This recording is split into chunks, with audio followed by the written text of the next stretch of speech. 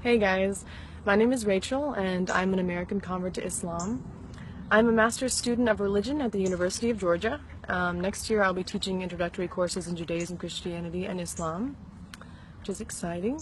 I've been an Arabic student for 5 years now, and that was my initial gateway into Islam because I went on a program in the summer. As a part of my Arabic program, we took a field trip to a mosque, and that was a very spiritual and life-changing experience for me because the service was in Arabic, of course, and the mode of prayer was very inspiring for me, and the people that I met were very inspiring.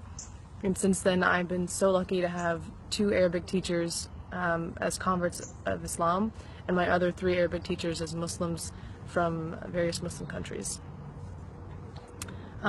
So my advice to new converts would be to sit with yourself and do some dhikr and think about the person that you want to be.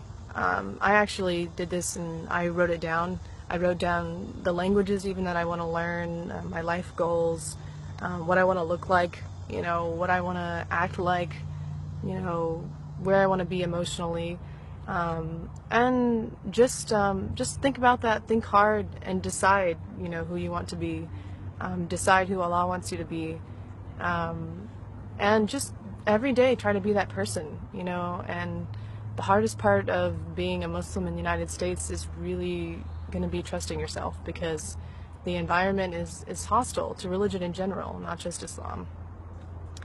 These traditional values are starting to slip away from the world, and we really have to hold on to them. So make friends that support you. They don't have to be Muslims, but make friends that support you, and trust yourself and know that you would always support someone else to be their best self. So don't expect any less from other people.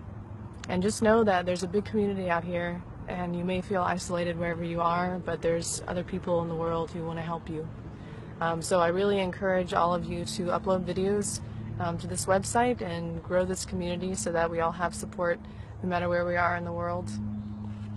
And I just wish you the best on your journey through your spirituality and your relationship with Allah.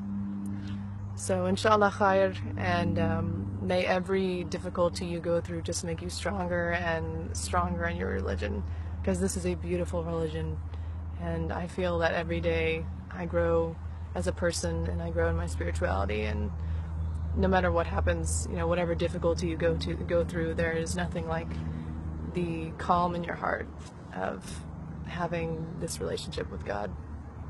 So yeah, I'd be very, very happy that Allah shows you for this, and always be grateful no matter what difficulty you face. And best of luck. Love you guys. Bye.